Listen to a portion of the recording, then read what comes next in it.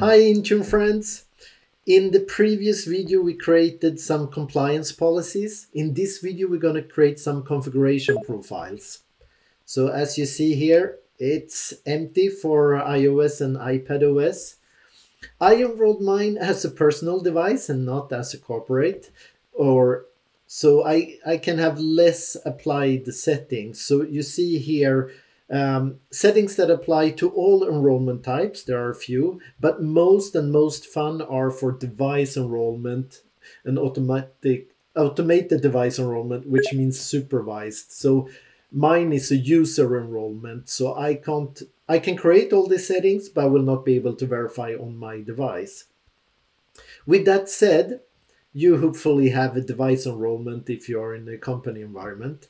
If you manage, you can have personal also. That's pretty cool, just to give some extra service. But to get full usage and management, you have to have it device enrolled and corporate.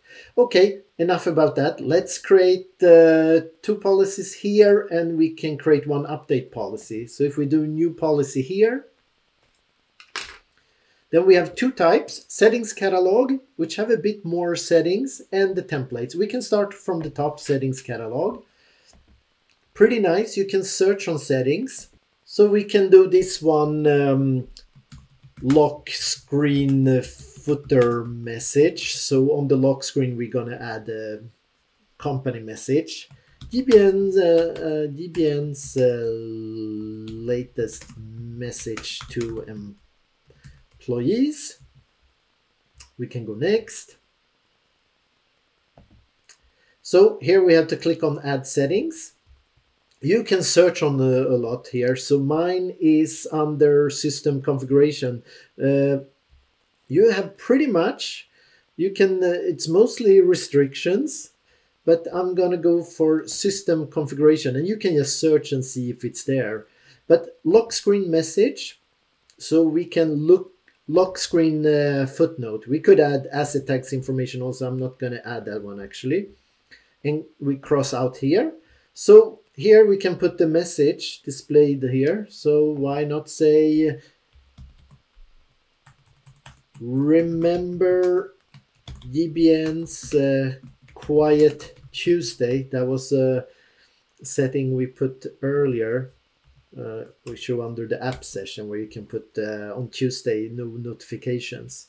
So we can send out that. We don't use scope tag. Assignments we could add to all devices, but since we have our Entra ID group with all our iPhone's devices dynamically added, let's take that one and go next. Great. Again, this one won't apply to my device because it's a personal enrolled. But it's there. It's assigned to one, but it's not going to apply. Let's create one more. This time, let's show the template. Here we have a lot of things.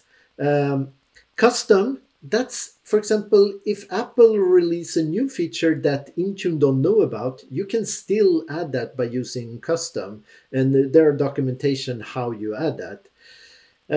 We can add device restriction, the cameras and stuff. But let's go with an email. Create. I guess it did. Configure GBN email profile. Standard GBN email profile. Profile for Office 365. Let's go next. I want exactly that. Outlook.office365.com. Let's call this one GBN email account. User attribute. We can take user's principal name, UPN name. It's usually same as the email. And the email address, why not take the primary email? Authentication mode, let's do it username and password. SSL is good. I'm gonna keep the rest default. Okay, we send that. Devices, yeah, let's do that again to our Intune group here. To our iPhone group. Next. And create. So let's see if this one shows up here. Okay, so now we have one from the settings catalog, one for the email. Let's create one update policy, and that one will actually show up under here as well. And let's create a profile here. I had that concept in another video. You should have a different rings, so you send updates to maybe validation first. But I'm going to call this GBN strict security. Always the latest iOS as soon as possible. Sounds like we can do an ASAP here, right? And I think that name is so descriptive, it can be the description. Then we go next. So it's actually on what I already wanted. So I want the latest. You can choose which one here, but I want the latest update. And you have three different ways. Update at next, that's the one I'm going to choose, but you can update during a scheduled time, and you can put in the UTC time and when it starts and end, and you can do outside of that, but you actually get the same values to choose from. But I do update, so as soon as it check in, I want it to update to the latest. Good for security. Let's add a group. We add again the same group as always. There, and we select next. And we could be doing this all day long, adding more. Here I would probably not target all. You target maybe, like I mentioned, if you test your own devices, and when you see the update works good, then you schedule for the rest of the company. So if we go back here to configuration profiles, we should have 3 now, because this update one shows up under here as well. So it shows up as the type software update. And I think I said that a million times now, it's not going to apply to my device, because it's not applicable, because it's a personal enrolled device. But we can still go there. We go all devices. We click my iPhone.